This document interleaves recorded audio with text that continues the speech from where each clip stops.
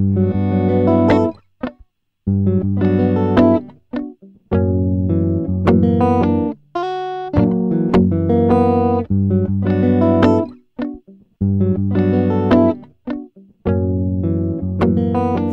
right, so I haven't been in this facility probably in a couple of months, actually. We're at Bellarmine. I'm here with assistant coach Steve Hartman. What's up? We are putting, well, he is putting together a coaching module for our clients on overall spinal health and core abdominal health. And we're covering things like anti-extension, anti-rotation, and anti-flexion. And what we're going to be doing is giving these modules to our clients within our client YouTube channel.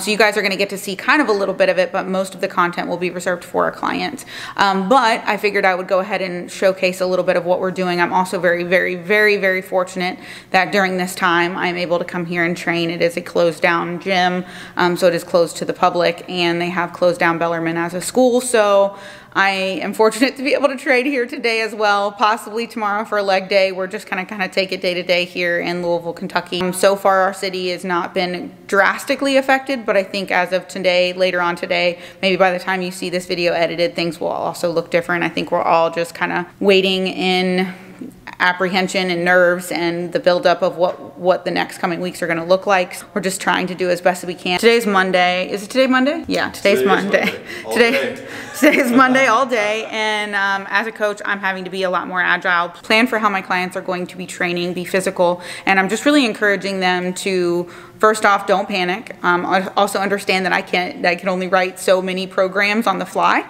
based on the equipment that each one of them have available to them. But I'm just encouraging movement. Obviously, we can still walk outside. We can still be mobile within our home. We can still do things physically. Our physical beings haven't been taken from us, luckily, unless we have been obviously affected by the virus. So just being mobile is better than just sitting home and doing nothing.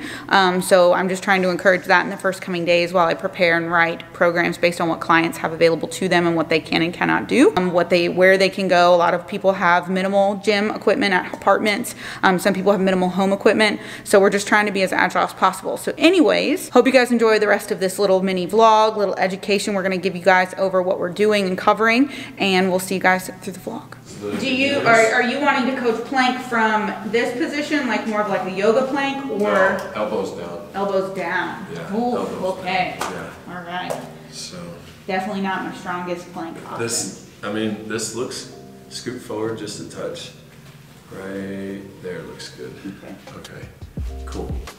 You can talk. I mean, you do your thing. Oh, okay. We're just going to test my ability to plank is what we're going to do. Yeah. Here. To not allow her hips, show me a bad rep, Chanel, real quick. She's not allowing her hips to dip, and she's not allowing her hips to pike up. She's in a straight neutral position. What we can do is create an additional movement in the anti-extension position to add an anti-rotation component to it. So what she'll go into next will be the plank reach. Okay. All right. Is you'll see the hips shift slightly side to side. So what I'll ask Chanel to do, just to create some more stability, is bring her feet out wider to create a wider base. Now, when she reaches out, there's a little bit less shifting from side to side. So now we've got the anti-extension component. There you go. How many reps was that? That was a lot of reps. Great. Lots of reps. That was good. All right. You can put your elbow on the floor. Oh, really? Yeah, you can do it. I hate this one. You got it. Okay. So again here, now, again, very simple, static position. Show me a bad rep, Chanel. Let the hips dip. This is not what we want. Also come up very, very high. That's not what we want. We want a nice neutral spine, so she's going to find that neutral position. She's going to squeeze her glutes, driving her hips forward, so we're not piking the hips back, and she's bracing that leg. Do you want to do a practice rep? Sure. Just go to what you can, and then come back. That's perfect. It's money. Money! Money! Money! We should have done that. I'm pretty good. Okay. So do you want me to like slow this down so you can teach each extension? I'll talk real quick and get you to start on the key. All right. So again, this is just a moving plank. We're lengthening the lever here as she rolls out. She's bracing, bracing, bracing, uses her core to pull herself back, shortening the lever here and finishing the rep. Great job. Yeah. So elbow down. Okay. I'm gonna go elbow down. And then put yourself in as much of a straight line as you can. So you're angled here. Bring your elbow back here.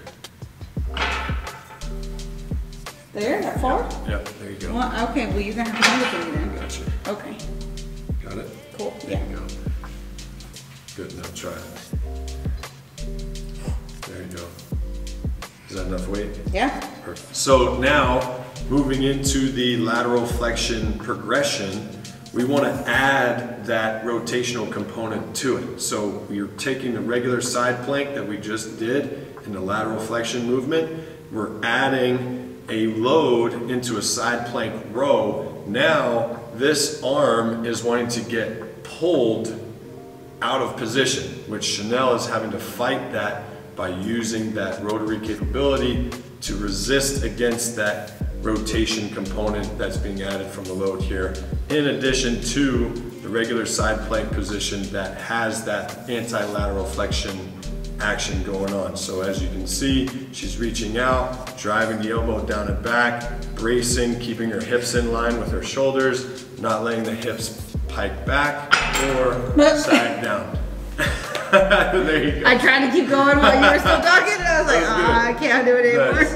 Reaching out here. Can I do I am I on my elbows again? No, high plank. Oh yes. Yeah. Okay. Yeah. I got this. Okay, so next progression involving the anti-extension and rotation component, we're in the high plank position instead of the elbows down. And what Chanel's gonna think about again is bracing everything, keeping it nice and neutral. She's gonna take her right hand and just reach out and think like there's a 12 o'clock right in front of her, comes back, then a 1 o'clock, and a 2 o'clock, and a 3 o'clock. I'm doing this all wrong. I can tell. So I have no clock in my mind. Just stick with one side. Just do your right. Oh, just do right. Yeah, just do your right. All right. Okay, we'll start from the top. Okay. All right. So we just wrapped up our filming series for the video. Hope you guys like some of those bloopers, some of those behind the scenes for that. I am here in the Bellarmine Strength and Conditioning room that I am very fortunate to have access to, but it is an anterior day, so my anterior includes my anterior delts, medial delts, chest, and biceps. So I'm gonna be doing a dumbbell exclusive workout. There are no machines in this facility. It is only racks, benches. There is this cable tower back here, but I'm going to avoid using the cable tower, so this will be a dumbbell exclusive workout for you guys. Just for those people who might have dumbbells at their home, looking for a quick routine, I thought that this would be a good one for you guys. It's an easy day. I find that at-home programming is most difficult for posterior chain, unfortunately. So hopefully this anterior workout will be beneficial for you guys, so hope you guys enjoy it. I'm also gonna do some voiceovers with some intensifier options that you can add, and I'll showcase some of those as well. So if you're looking to intensify the current loads that you do have because you can't progress in terms of the loads that you have, maybe only purchase 20-pound dumbbells and you're actually looking to get some progression out of that, we can do some alternating movements, some increased rep ranges. We can do some drop setting to really kind of showcase how you can utilize what you have. As I said, in lieu of recent events, I wanted to provide you guys with a dumbbell only workout. In the coming weeks, you'll see me provide a little bit more content on my channel, including workouts that can be done from home. You guys can check out my Instagram for my live workouts from my garage. But until then, let's get into some strategies that we can definitely use to make dumbbells of lesser load be far more impactful in our training at this time. So one of my favorites is combining alternating reps with iso holds. This increases your time under tension. So this entire set has not been cut or edited, so you guys could see that this is actually a 40-second set, whereas if I was doing these dumbbells and I was just doing them traditional, it would be an actual probably 20 to 25-second set. So we have indeed increased the time at which the muscle is exposed to tension. So I wanted to show you a couple of variations here with the different style of benches, because I know everybody has different style of benches. This is a flat bench dumbbell fly variation, so this alternating option can be executed in a fly variation. Both of these variations, the fly and the press, can be executed from the floor if you do not have access to a bench at this time. I will say that when you are executing from the floor, that removes the lower half from being able to brace the weight. So that does create a higher impact with a lesser load, meaning your arms are having to stabilize the weight exclusively and your core is without the availability of your lower half to brace. Another one of my favorite anterior movements that does utilize an alternating movement is the alternating dumbbell front raise. The advantage of alternating movements is you do have slight recovery between reps as the other arm is resting, so you're able to extend your reps to a higher volume. So if you do have lesser loads, this will allow you to extend to a higher volume, say a rep scheme of 12, 15, possibly even 20. I also notice an advantage on the alternating dumbbell front raise is that I'm able to calm my midline of my body, meaning if I'm utilizing a barbell or I'm trying to lift both at the same time, I find that I have to stabilize my core far more and prevent that sway back and forth. When I'm alternating, I'm able to activate my core slightly better, control my body forward and backward. One of the other strategies for making a smaller set of dumbbells work to your advantage is combining multiple planes of motion in one set. So what you're going to see here is me utilizing a shoulder press, both a traditional shoulder press and then moving into an anterior shoulder press. So again, changing that plane of motion within essentially one set. So I'm gathering multiple planes of motion at that joint.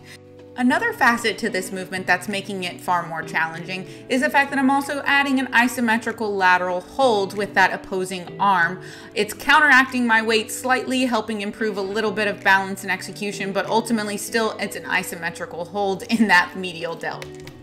All right, guys, one of the last strategies for making a smaller set of dumbbells work to your best advantage at this time and create more time under tension and create more stress on the tissue, we can combine multiple grips in one set. So for example, I'm demonstrating this with bicep curls.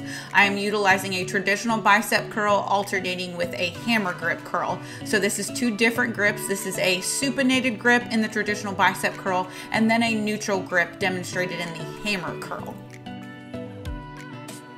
One last disclaimer I want to give to everybody is if you have not been adding plyometrics or any sort of jump training in your current training routine, please do not resort to entirely programming that into your new routine. Allow your joints to catch up to that style of training. Notice here I'm just doing an upper body movement, functional movement, and I'm not incorporating in this first week of training at home an entire workout of jumping. Let's make the most of these quarantine workouts, but be ready to get back into the gym injury-free. All right, guys, I am actually pretty spent. I trained for a total of 56 minutes, so right at my 1 hour workout, which I've been trying to do anyway. So I hope you guys enjoyed that dumbbell workout. I'm probably gonna close off this video right here because I have so much programming to write for my clients and I'm trying to do individual programming, not just give them like a run-of-the-mill at-home program. I'm trying to cater to what they have available to them. So I am doing these individual for my clients. Personalization is key in this matter because obviously I want to push them in the most physical capacity I can with what they have available to them. So I want to make sure that they're doing that and they have that available to them. So I'm going to close out this vlog here or here because I have no idea what happened to the end of that clip. I also have no idea what happened to the past 72 hours of my life. The beginning part of this vlog was actually filmed on Monday, where it was just starting to trickle in that a lot of my clients were experiencing gym closures, or because of the loved ones in their family, they didn't want to expose themselves to the gym even though there was no mandates at the time. So initially at the very beginning of the morning, things were not super chaotic, and then it became a dumpster fire. Literally by the end of my workout, my email had exploded and I felt like I definitely needed to step away from my current vlog that was going on and essentially just stand up and be present for my clients who needed me most at that time. I wanted to be able to create custom programming to them, to what was available to them, just so they could continue to progress. I also was very much so having to take care of myself at that time. I had to do what it was that I needed to do for my family so we could be safe and sound in the quarantine as well. And I also had to take take care of my own programming too. I will say this whole experience, while it was a crazy 72 hours, it was a huge learning experience for me as a coach, and it allowed me to definitely put on my thinking cap and definitely get my training brain back in order for in ways in which I could be creative for my clients to be able to progress, along with myself to progress while I'm in prep. Because if they ever do open up these floodgates, there's gonna be a lot of competitors who are ready to step on stage, and I hope to be one of them. Hope you guys are staying safe and sound in this quarantine. If there's any suggestions or comments that you have regarding the video or regarding any of your at-home gym equipment setups, I want to continue to create great content for you guys. I'm also continuing to put my live workouts right from my home garage gym on my Instagram account, so you guys can join in on those. My next one's going to be this coming Monday. Hopefully this vlog is out on Sunday for you guys to watch it. I will be hosting all of my live workouts from my garage gym on my Instagram account, so be sure to tune into there. If you like this video, please give me a thumbs up. Please subscribe to my channel and hit that notification bell so you never miss a quarantine workout from me. And I will see you guys in the next one. Bye-bye. In my circle, I don't really need them. We was saying we up next forever, now we really mean it. We about that action, acting bad shit when you see us. Yeah, I'm passionate, I work hard so when it pop, it ain't on accident.